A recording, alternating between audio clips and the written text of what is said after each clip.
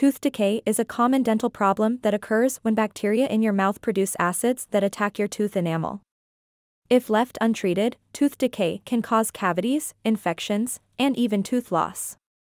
The best way to treat tooth decay is to prevent it from occurring in the first place by practicing good oral hygiene and limiting your intake of sugary foods and drinks.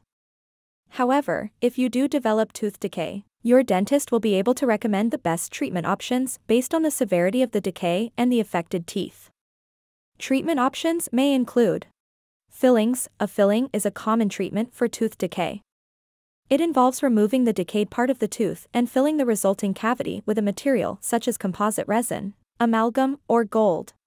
Crowns. If the decay is severe, your dentist may recommend a crown, which is a cap that covers the entire tooth. Crowns are made from a variety of materials, including porcelain, metal, and resin. Root canal treatment. If the decay has reached the inner part of the tooth, the pulp, a root canal procedure may be necessary. This involves removing the infected pulp and cleaning out the inside of the tooth. The tooth is then sealed and a crown is placed on top to protect it. Tooth extraction. In some cases, the decay may be so severe that the tooth cannot be saved and must be extracted. Your dentist will discuss your options for replacing the extracted tooth, such as with a bridge, implant, or denture.